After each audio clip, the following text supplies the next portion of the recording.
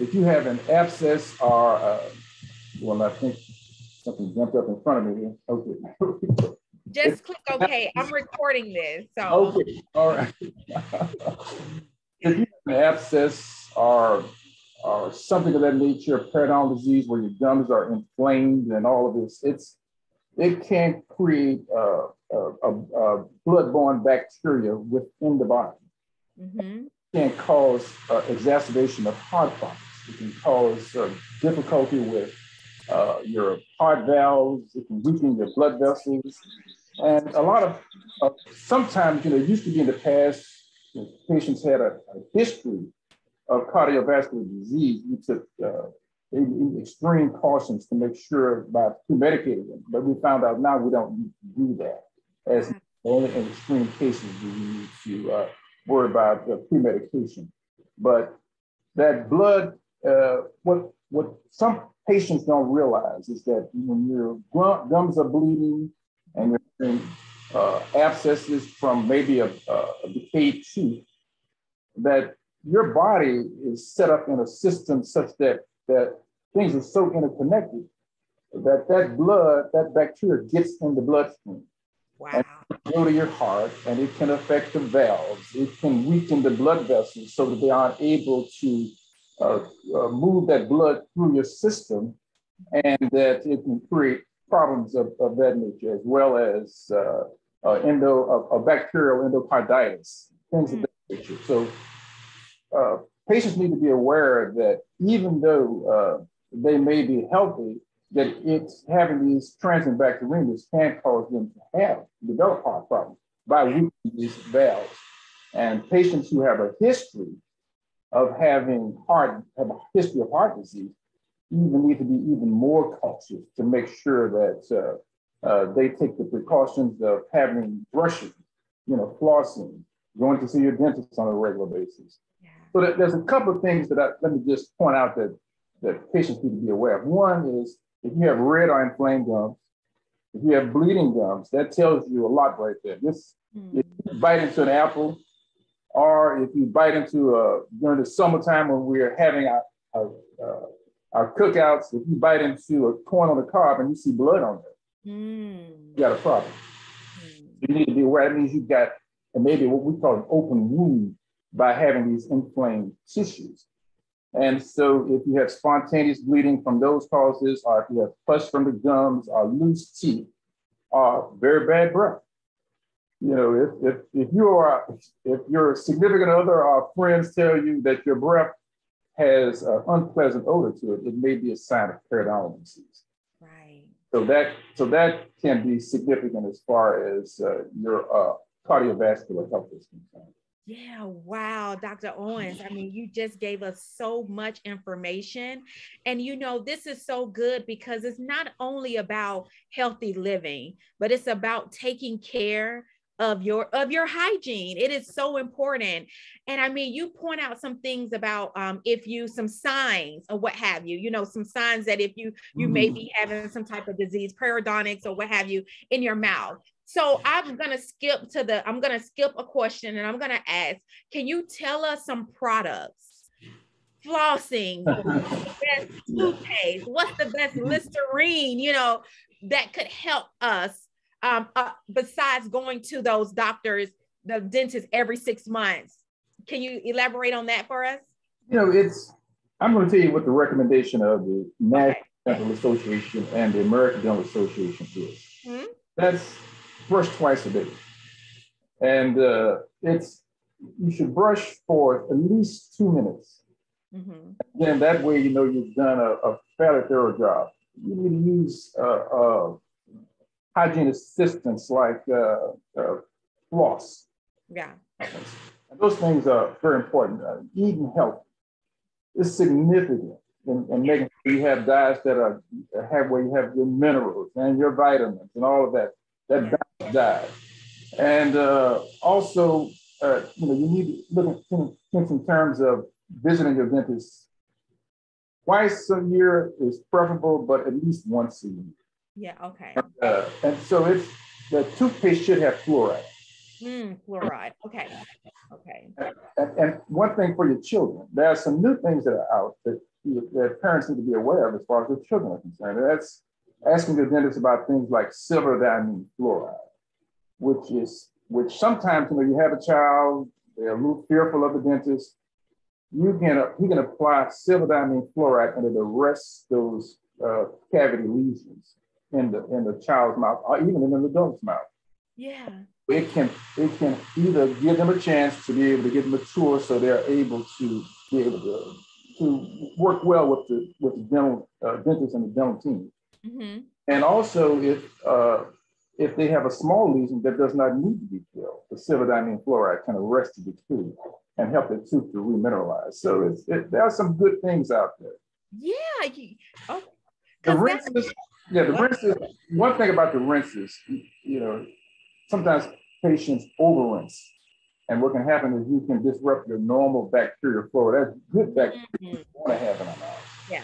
And so by over rinsing, it can disturb your normal bacterial flora, and it allows other microorganisms to overgrow.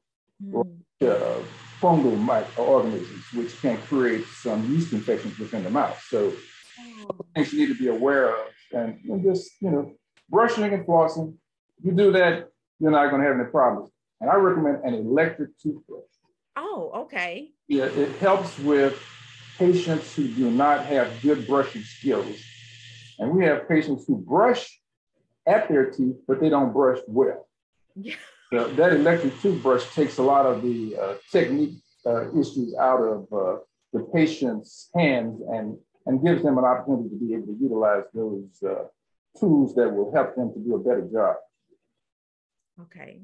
Oh, wow. Thank you for that. I know it was recommended, or I heard another dentist say to use that purple Listerine. I'm not sure. I can't remember why or what they said, but I went out and bought some purple Listerine. And I mean, I'm like obsessed with teeth. I go out and buy every little thing that comes up. But the doctor did recommend that for my daughter. And I was like, well, I know they didn't recommend that for me when I was a child. So I was hesitant, but now I appreciate you explaining that. Just remember, don't get those mouthwashes that have alcohol. Yeah. It's really too disruptive to your bacterial flora. And if you brush well, actually rinsing with plain water is sufficient, and using the rinse periodically. Okay. Fresh smell on your breath, but yeah. And they have some restorative mouthwashes that are helpful, but you don't really need to if you brush well with a good fluoride toothpaste. Okay. And floss as well. Wow. Okay. Thank you. I want to let the group know if you have questions, I'm going to ask them at the end, so you can plug them in the chat and I will read them off. Dr. Owens, going back, my business is olive oil, and I always like to dispel different myths that people have about olive oil. And I don't know if this is a myth or what, but I'm going to ask the question anyway, because I like to be transparent. So is it true that as you get older, should your teeth fall out? We see a lot of older people that have missing teeth on the side, on the front, they hanging. Can you kind of go into some details about that? Well, just because you get older does not mean that you have to lose your teeth. Okay. There are certain conditions that some patients are predisposed to. Some patients are predisposed to certain periodontal problems. Okay. And they might have those problems, but there are strategies for intervention. If you have a severe periodontal problem, you need to be seeing not only a regular dentist for checkups, but you need to see a periodontist. Yeah. He may have some interventions that help you maintain your teeth. But for the average individual, if they have good oral hygiene and they visit their dentist on a regular basis to make for screenings, then there's no reason that you can't have your teeth when you leave here. You know? That is so good. Right. As we get older, sometimes we be like, man, the teeth not that important right now. Let me go to this and get this, mammogram or what have you. But it's so important for us to stay on top of those same appointments that we had as we, grow up. Let's keep our teeth in our mouth so we can be able to eat delicious mushrooms. Okay, I'm not gonna say a steak. All right. Absolutely. It's not, you pointed out heart disease, but there are a number of things that are impacted by oral health. Diabetes, pregnancy. I mean, there's a hypothesis now that poor oral health can impact cause poor birth outcomes. So those are things that you always need, because you can't forget the one thing, that the body is one complete organism, and you can't separate out parts. Yeah. Interconnected. The mouth is the window to the body. Yes. You don't, this the one area that you really need to maintain even more so, because it's involved in air exchange, food. I mean, there's so many things that it's involved in that you need to give special care to the mouth. So yeah, that's true. It enhances the rest of the body. Yeah.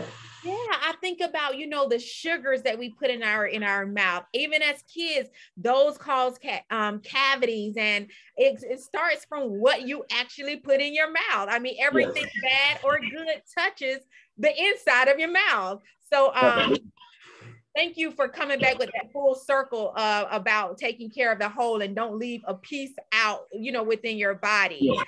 I do want to get to opening questions. We have Natalie who wanted to know, how often do you need an X-ray? It varies from patient to patient. If we have patients who have a high incidence of decay, they need to have X-rays more often. But you take a patient who historically has not had an issue with cavities, once every 2 or 3 years is fine. And you can kind of play it by ear. Some patients come in strictly for their cleanings, and they decline X-rays. So it varies from patient to patient depending on the situation, depending on the periodontal issues. If they have are predisposed to certain bacteria that cause bone loss, you need to monitor that bone level. And if they have a history, our family history of our dietary habits that predispose them to decay, then it may be necessary to look at it more often. Yeah. It's the recommendation from most organizations is do it as is necessary, but you don't need a schedule for taking X-rays. That's not necessary. Right. Okay. Because normally they'll X-ray when if they see a problem or something that they can't determine. They want to really dig more into that and see with an X-ray. Natalie shared with us that her dad passed away at 98 and he had all of his teeth. So there you go. I know back in the day, back in the day alone, you lose one teeth, they put a whole denture, dentures in your mouth. But that was then, times have changed. So, and a lot of people now, they don't use the dentures. I'm assuming. There's no stats behind that. I just said that. Right. Well, it's one of those things where it used to be a time where patients weren't, and public in general, was not educated as to what's the best way to proceed. Used to be a time I said, well, I don't want to spend the money. I just go ahead and if I got a cavity in it, just take it out. So that was the philosophy. But that's problematic. You don't want to get dentures because it can be a spiral of problems that can occur from even having dentures. Bone loss that occurs from the pressure of the denture on the bone. It's called bone resorption, because the only pressure that is not pathological is the pressure through the teeth or the membrane that surrounds it. If it's denture on bone, it causes the bone to wear away. That's why patients end up having loose dentures. It's because of the bone resorption. So it's not a good thing. Just maintain as many teeth as you can. It's going to be to your benefit in the long haul.